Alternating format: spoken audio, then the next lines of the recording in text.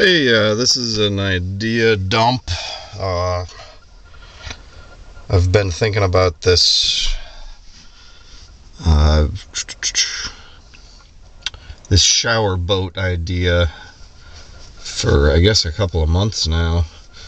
In the back of my mind, it's been floating around, and I've had a lot of ideas that I wanted to share with you, Ian, in support of projectbelen. I'm still not sure if I'm pronouncing that right. I'm in Gur's room. I've gotten about halfway in, and I'm afraid I'm going to have to retreat. I don't want to get sidetracked, though. Yeah, these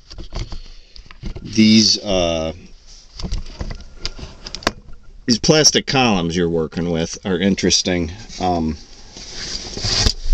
In some ways, it's let's see, do I have a good eye over there? It's in some ways it's not a good material for building, plastic, that is. When plastic came around, we were sold on its wonders, and we certainly used the heck out of it. But as time has progressed, we've realized some of the flaws with it. Some of the early plastics were toxic, and it tends to, it can be brittle. It breaks down, especially in the environment, into smaller and smaller plastics, and we're realizing the issues with microplastics, which, especially carnivores, can build up microplastics in their system over time. I thought I would color code. Let's see, green could be wood. That makes sense. I don't have something to erase with. Do I? Nothing good. Guess I could use my sleeve or something. Plastic.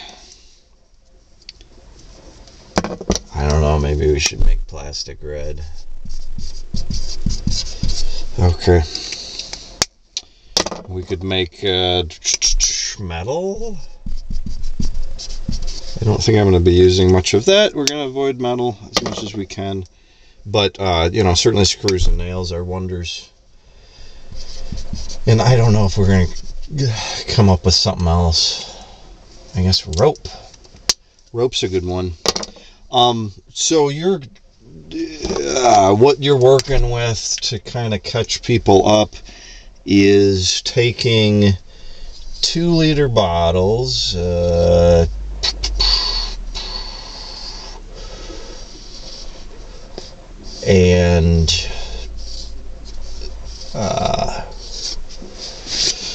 cutting them. I think you guys were cutting them close to the end of the curve on the side, and I was thinking you guys could, if you want to use more of the plastic, you could conceivably cut way down, basically where the next curve starts.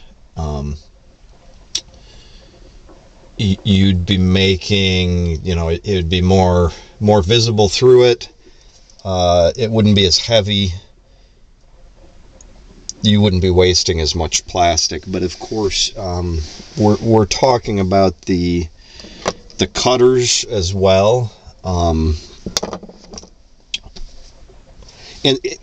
let me just update you on that. The simple design could be pretty basic. Metal. I think you might want to use straight razors, which I don't know, they have like an indent in the side usually, or a couple, and then this is the sharp edge there, and then there's sometimes holes in the middle or whatever. I think you can buy a box of those pretty easily at a hardware store or whatever. That'll all be lined up. The old school straight razor, disposable razors. Some of the box cutters use them. that style. But I think what could be done with that is basically you need a handle, which could be a piece of wood even, or a stick, and it needs to get wider at the top. Oh, that should have been green. That's fine. It could be metal too, whatever. I'm thinking, you know, at the top you need to saw in a groove for the plastic to come through. You know, that groove would be in the side of the wood. You'd bring the saw in, and you know, so it's almost like a slingshot shape. And then, you know, I'm thinking it could be as simple as a couple screws on either side to hold that razor in place, and the wood should be built up over the front edge to one side. That could be cut out, you know, cut out the side so that the shape, and let me do this in green for the wood. From the side, this handle will come up, and you know, there'll be this is your handle, and then from this side there's this slot. So the blade would sit down here facing this way, so that there's a sharp edge there, but also so that you have wood protecting it, and that slot is small enough so that even a child's finger isn't going to, you know, slide in there or touch the blade or whatever. Just safety feature. And the ones I've seen, some of them take extra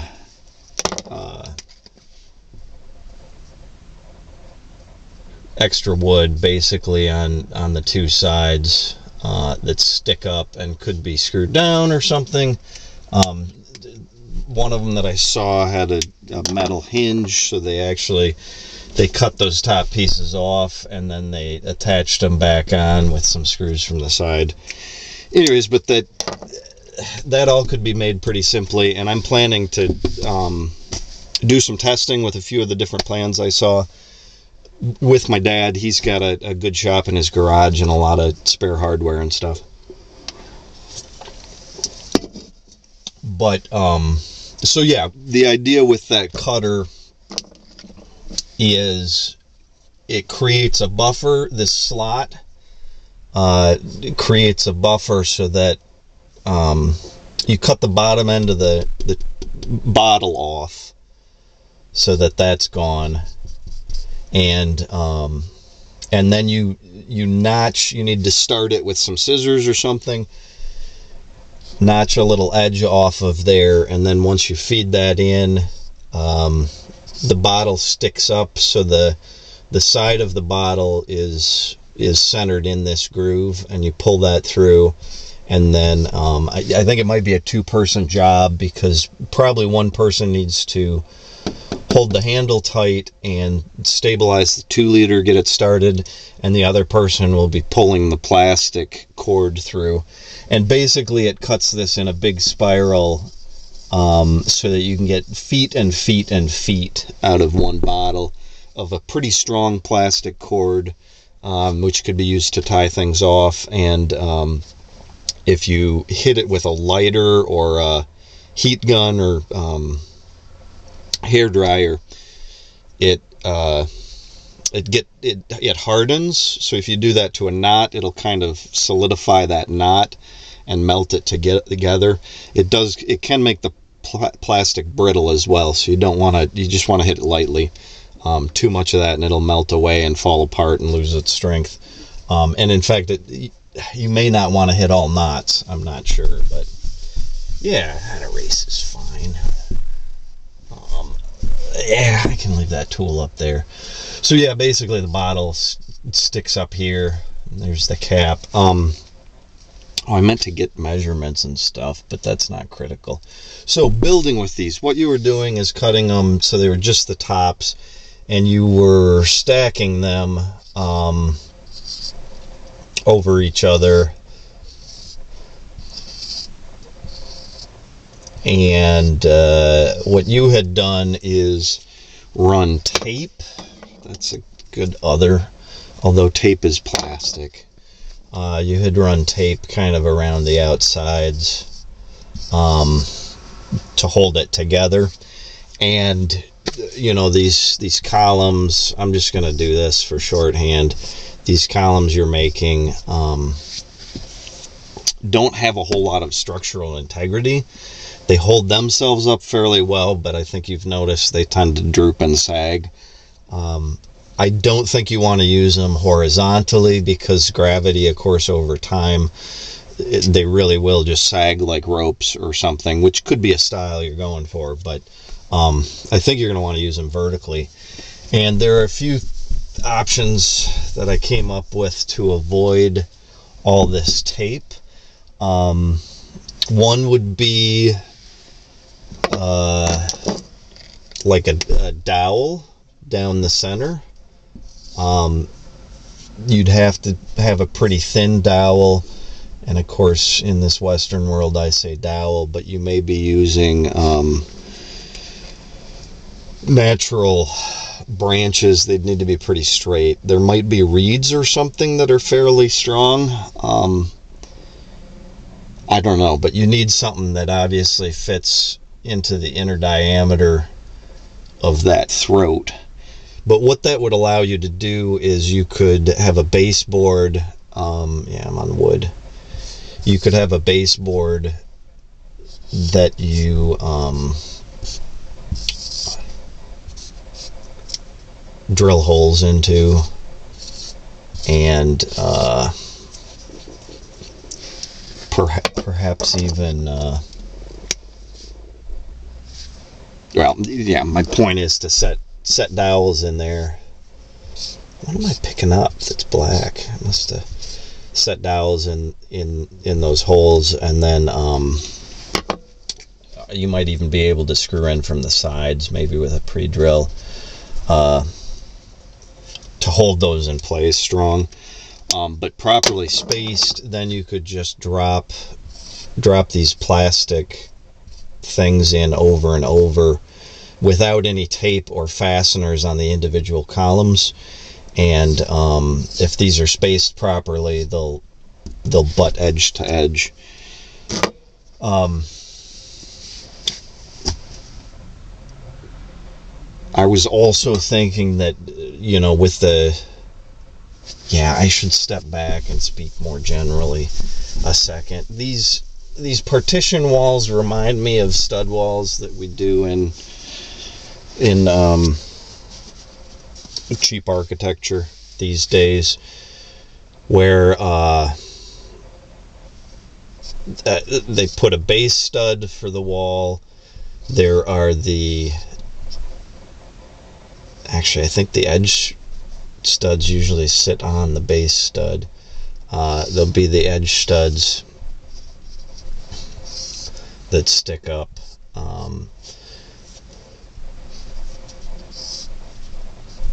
You know, and then every 16 inches or whatever, we'll put another stud. But wait, this is bad lines, but okay. So, and then, you know, this openness allows us to come in and put in our outlets for power cords, and run wire through here. We'll drill holes and run wire through here. And if they're external walls, we'll fill in these spaces with insulation and stuff.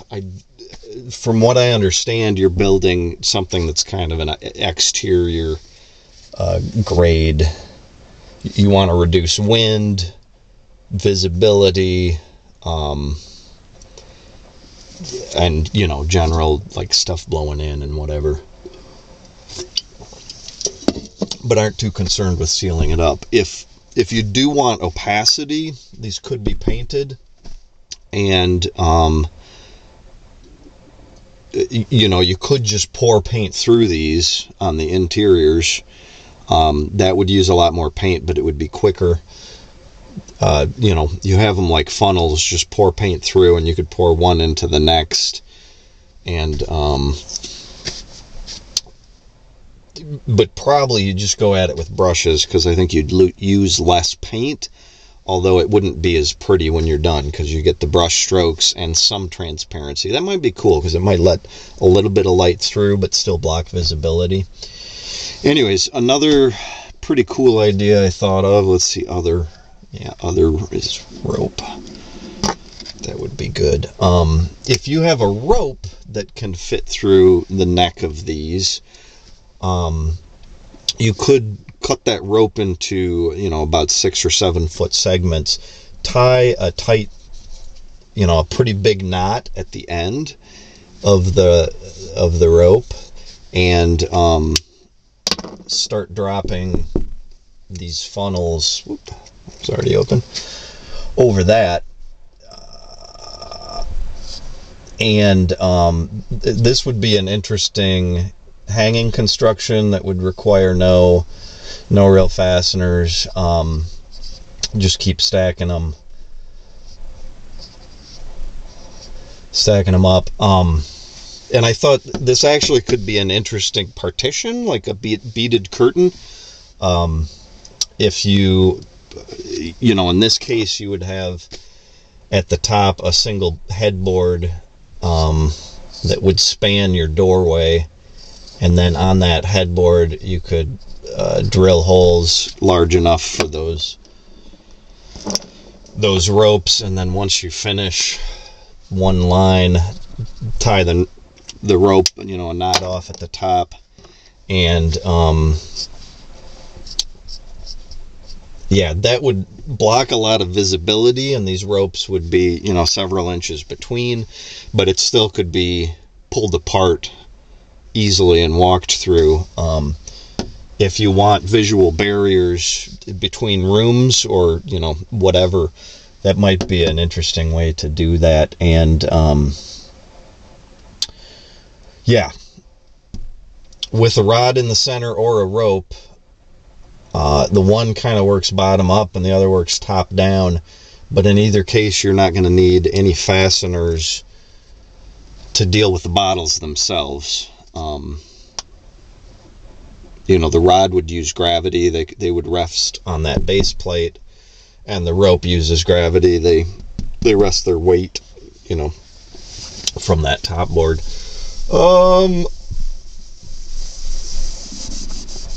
So yeah, I'm thinking in general that your partition walls are going to be, a piece of wood at the base,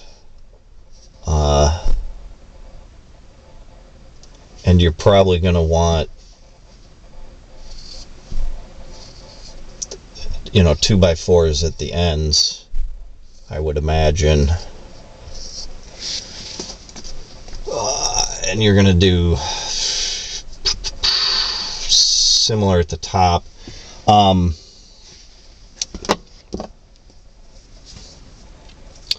But yeah, part of what this is going to allow you to do is get screws in from the side to attach to whatever columns you have at the ends of these walls. I'm imagining you're building these partitions from column to column. And there's a couple ways to interface with that I'll show you, but this will allow you often screws are put down if you have a wood floor and can screw straight down into the floor. They'll do that, or with concrete they'll pull up rebar and attach it that way. But then also screwing from the inside of these 2x4s to the outside wall or outside column, a column behind it. There are easy ways to get these partition walls in place, and then you'll have your plastic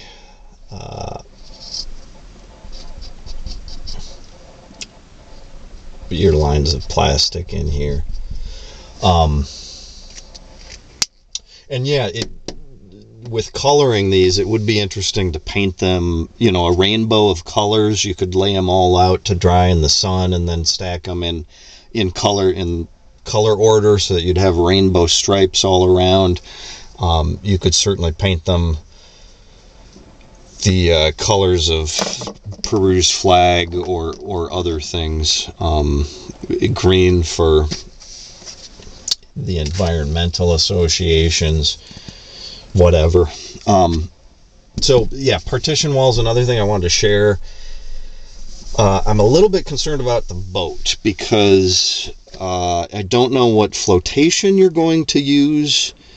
Often, this would be another.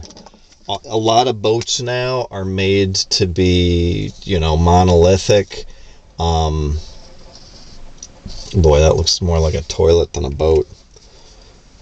Monolithic fiberglass design, or something strong that the forces are all contained within the single shell and distributed. I'm worried that a makeshift raft on the water over time is going to get a lot of forces from the sides and stuff, so I just wanted to recommend screws instead of nails. If you think about nails,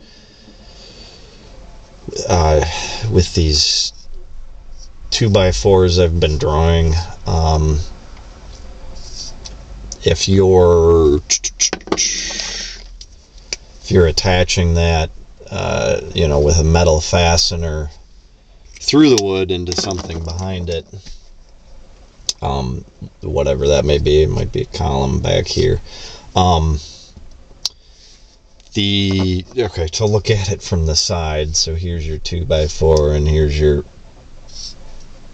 other wood wall you're screwing into, or whatever, column, whatever. From the side, and there's the head, that nail or screw coming in through here,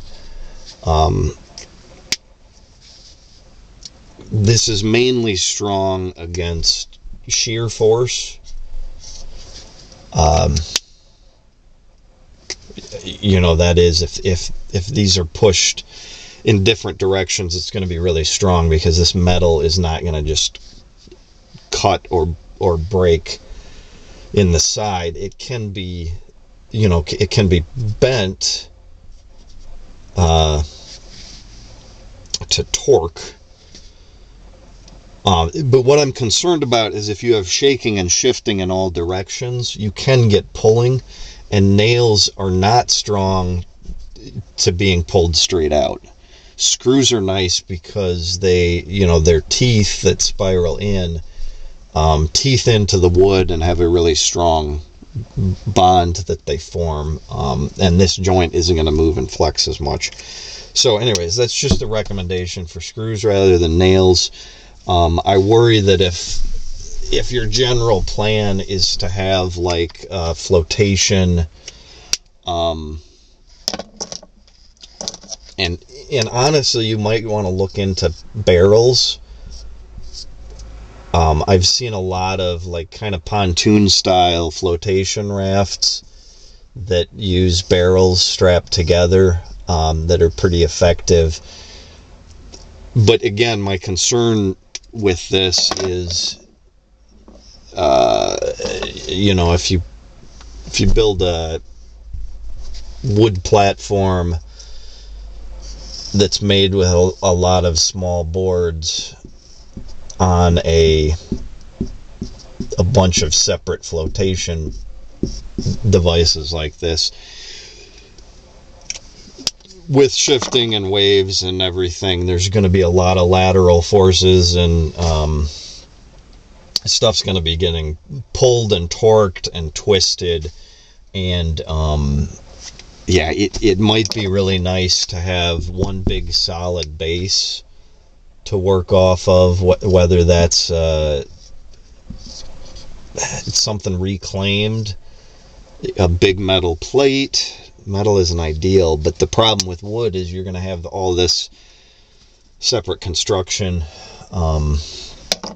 Like I said, everything's going to shift around, and I'm worried that if you're going to do a kind of a standard rectangular frame with support columns and partition walls, that all that's going to be shifting and the joints are going to break apart and stuff. What else? But yeah, my general thought was, if you can build a pretty simple frame, maybe out of 4x4s that are 4 to 6 feet apart, and you know, you might have baseboards with that. Basically constructing a cube, and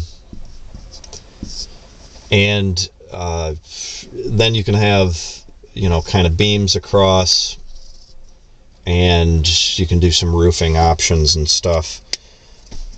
But yeah, you can see how with a lot of torquing and twisting, all these joints are going to be pulling at each other. That's enough on that. Yeah, 4 to 6 foot spans, and you know, maybe you try and with these support columns, then you're filling in with your plastic partitions, and you might have doorways in places and stuff.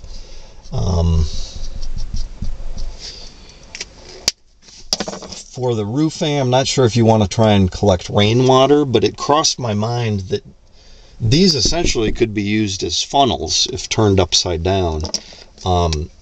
Again, with a base plate, or you know, with a baseboard with holes appropriately spaced drilled into it, you could build these nose down,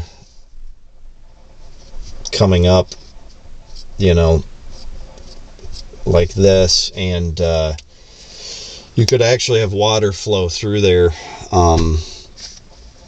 I don't think it's very effective. You might rather have plastic tubing or plumbing, and especially for collecting a large surface from the roof, you might want just big plastic sheeting that gathers in the center or the corners, and have barrels there to collect rainwater.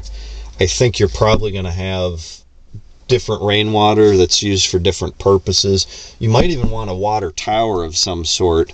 That would be really effective for the showers, because of course rainwater would be clean enough for showering.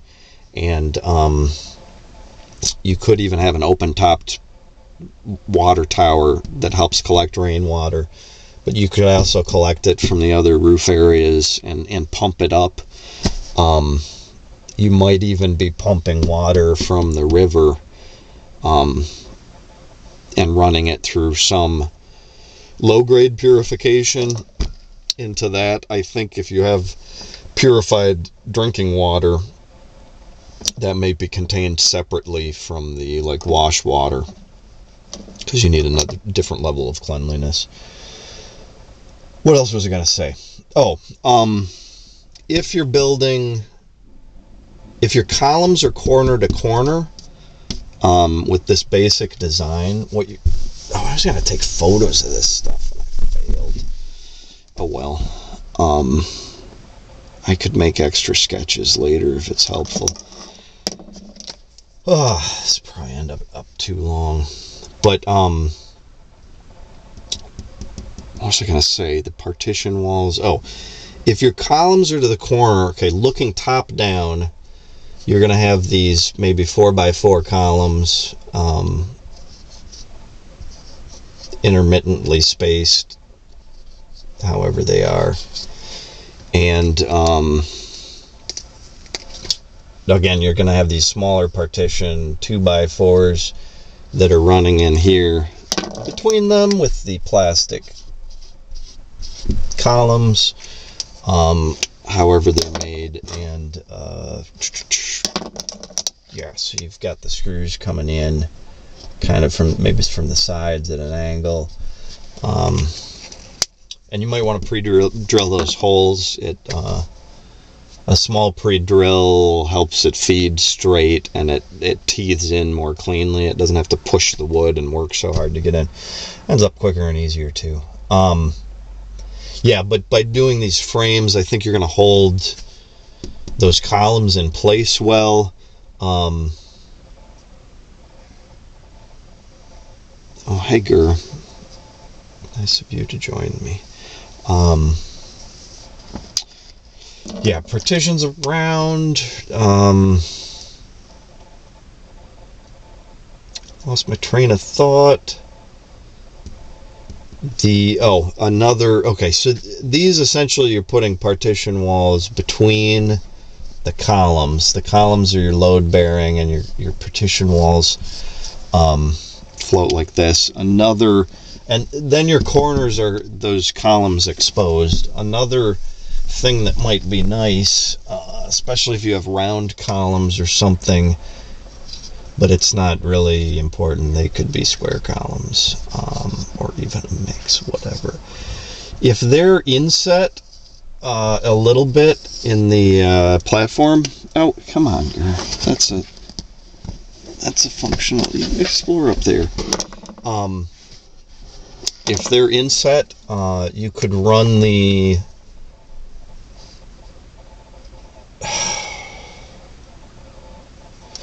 partitions outside of them. So you might have one of your partition walls here, and they might butt to the side of that and run this way.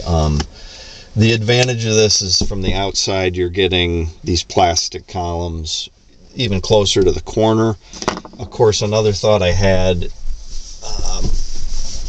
is, again, if your platform's larger, you could put the partitions in between them like I was talking about, but also you could either hang with rope or run with dowels. Either way, a line of those plastic columns around your support columns, so then instead of seeing the support columns, you see more of these plastic columns. I don't know, I kind of like the idea of focusing on the reuse and repurpose aspect. We had a big push for recycling in the 70s that was pretty effective, but of course that's only a portion of it. We don't want that stuff to go into landfills. It just makes no sense. We want to reuse everything we can, but there are other R's. You know, we've now used reduce, or we've now added reduce and reuse. Obviously, if you can get away without ever getting the plastic in the first place, it's best. If you can consume less plastic by reusing the same plastic, it's almost as good. Recycling it, so that, you know, that takes energy, but it not only puts the materials back to use, but it also keeps them from ending up in the environment. And of course, we know there's more R's now, and repurpose.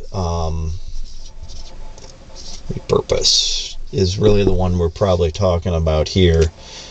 And I like the idea of you're trying to tackle this problem of the plastic just showing up as litter in the environment, but you're in a way displaying its reuse as a way of, you know, getting it out of the environment and putting it back to use, and, you know, turning a negative into a positive. I like all that stuff. What else is there? Reduce, reuse, recycle. Oh, that's different format. Non-parallel syntax. Repurpose. Anyways,